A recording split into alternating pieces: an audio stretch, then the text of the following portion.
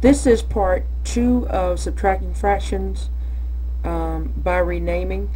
Okay, so let's get started.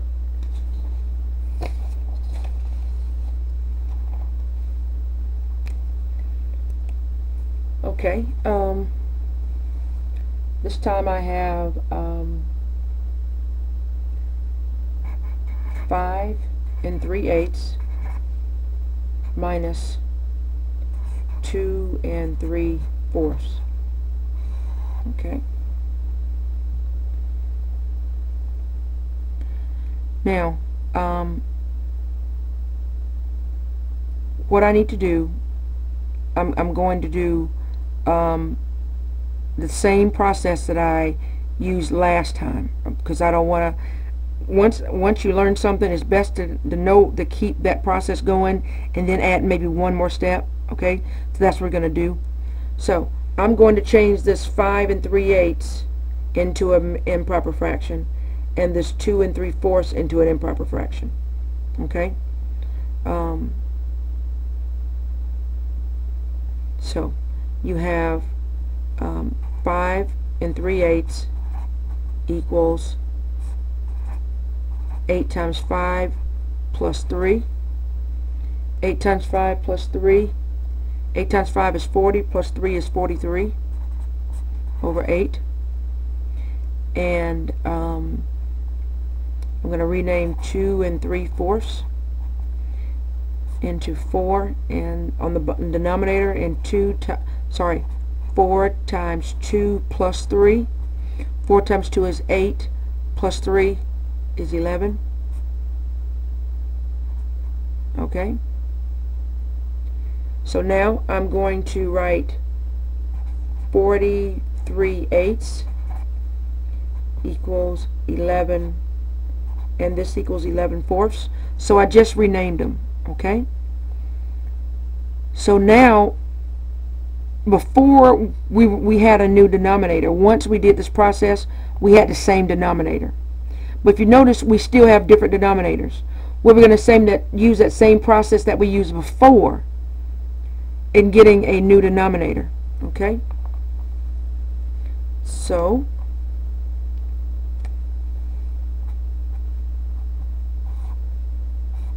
I'm going to list my multiples of 4 and 8. 4, 8, 12, 16, 8, 16, 24. Well, what do they have in common?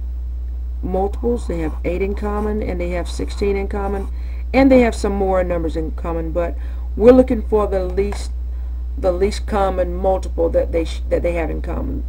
The least common multiple, okay? And that's going to be our 8. And that's our new denominator. 8 is our new denominator. Okay? Now I'm going to say, just like before, 8 times 1 is 8. 43 times 1 is 43.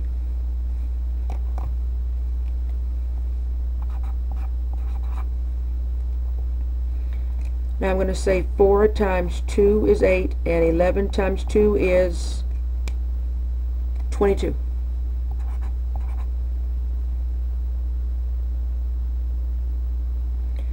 So now that I have the same denominator, now I can subtract.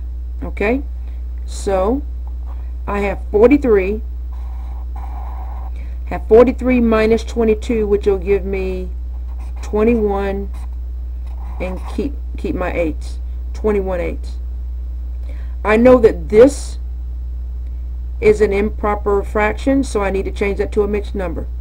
So I'm going to divide 21 divided by 8. 8 goes into 21 2 times. That's 16, and that's going to give me, subtract 5. It's going to be 5. Okay? So my final answer is going to be 2 5/8. This is my whole number. This is my numerator. That's my denominator. I tell students, go around the clock. Go around the clock. You're going to stop here. You're going to stop here. This is your starting point right here. Alright? So this is your final answer.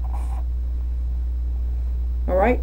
And what we did, instead of borrowing from this whole number over here, in which everyone gets confused, we just use the same steps that we used before instead of introducing another step. Okay, another new step.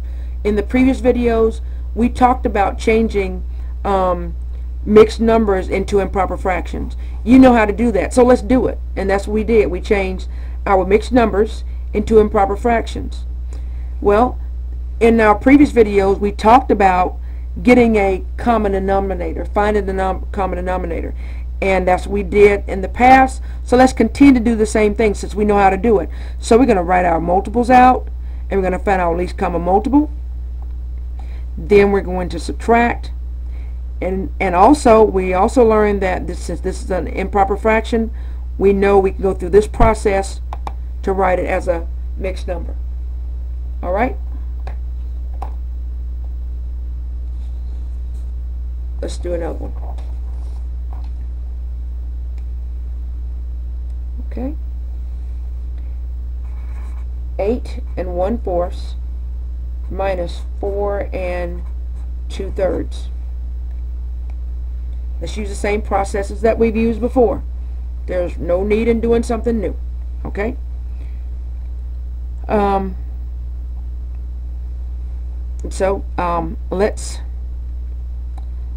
We're going to change this 8 1/4 into an improper fraction. Denominator is going to be 4. I'm going to bring that over. 4 times 8 plus 1. 4 times 8 is 32, plus 1 will give you 33 over 2. Alright. Then we're going to take the 4 2/3, and we're going to change that into an improper fraction. Bring your 3 over. That's going to be 3 times 4 plus 2. So that's going to give you 3 times 4 is 12, plus 2 is 14/3. So we did what we know how to do. We've changed our mixed numbers into improper fractions.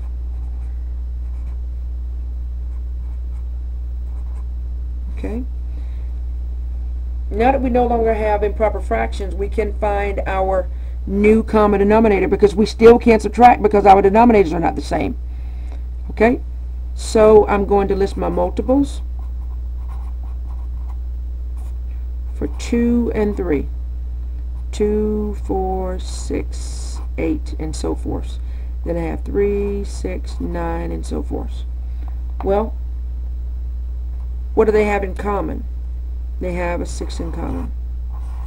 So 6 is going to be our new denominator.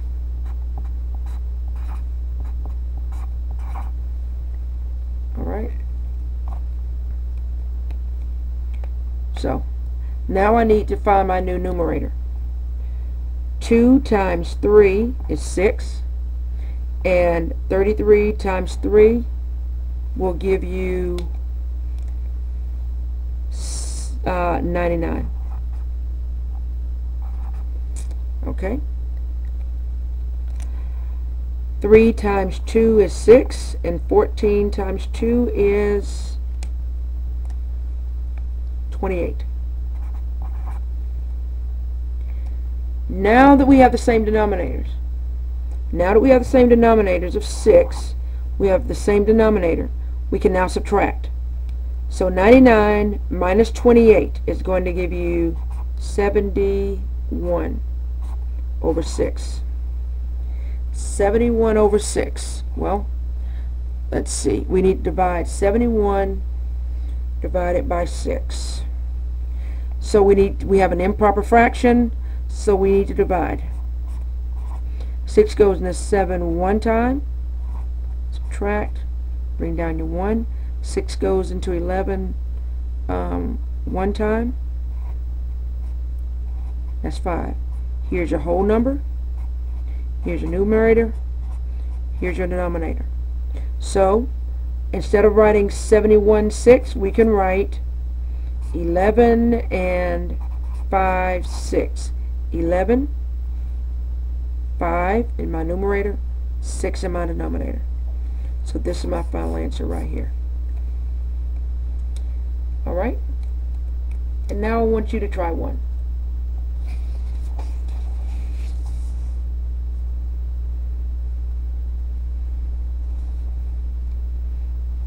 Okay? Let's do this one. 6 and 2/4 minus 2 and 4/5. If you'll please pause your video while you work that problem and turn it back on when you're ready.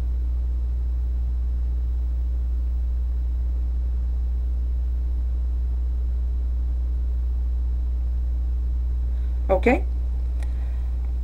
We need to change our mixed numbers into improper fractions. I hope you did that. So 6 and 2/4 equals 4 in the denominator, 4 times 6 plus 2.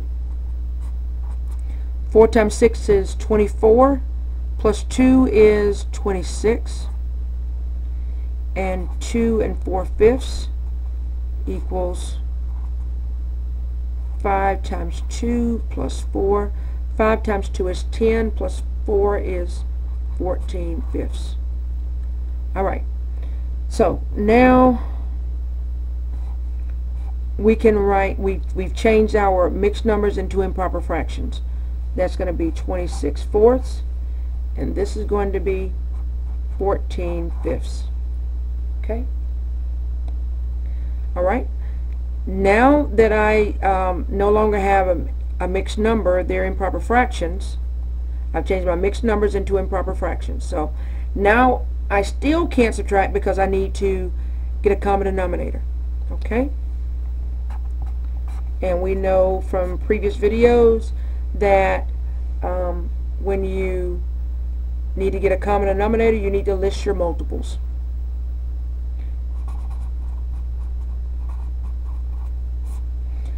So my multiples of 4 is 4, 8, 12, 16, 20, 24. My multiples of 5 is 5, 10, 15, 20, 25, and they go on and on and on. Okay? Well, what multiples do they share? They share 20, and they share some more down here, but we didn't have to list those. So the least common multiple, the smallest multiple that they share is a 20, so that's going to be our new denominator.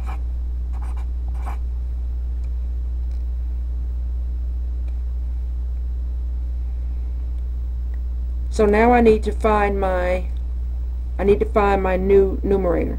So to multiply 4 times 5. 4 times 5 is 20, so 26 times 5. Whoa. 26. 26 times 5 is 130. 130. Should have known that. Okay. Alright. And we're going to multiply 5 times 4 will give me 20. And so 14 times 4. 14 times 4 will give me 56.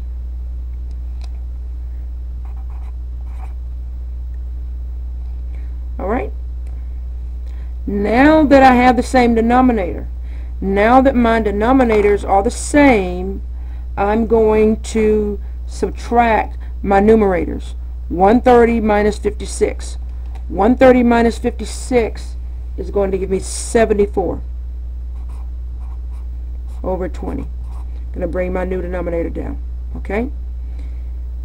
This is an improper fraction. Why is it improper fraction? Because the numerator is larger than the denominator. So I'm going to go over here, 74 divided by 20. 20, we're going to 74 3 times. 3 times 20 is 60. So that's going to be 14. So here's my whole number. Oops. Here's my numerator. Here's my denominator. So this is going to equal 3 and 14/20. Well, I've changed it from an improper fraction to a mixed number. But as I look at this 14/20, I know that since both of them are even, I know they share a common factor. Okay? So I'm going to list my factors for 14 and for 20. 1 times 14, 2 times 7. For 20 I have 1 times 20, 2 times 10, 4 times 5. Well, what factors do they have in common? They share 1, they share 2, and that's it. So, but what is the greatest common factor that they share? And that's going to be 2. So I now know that I can divide the 14/20 by 2, by 2 over 2. So I'm going to write 3 and 14/20. I'm going to bring my 3 over. And a lot of people forget that 3 for some reason. They forget the 3. Make sure you bring that 3 over. And I'm going to divide the numerator by 2 and my denominator by 2.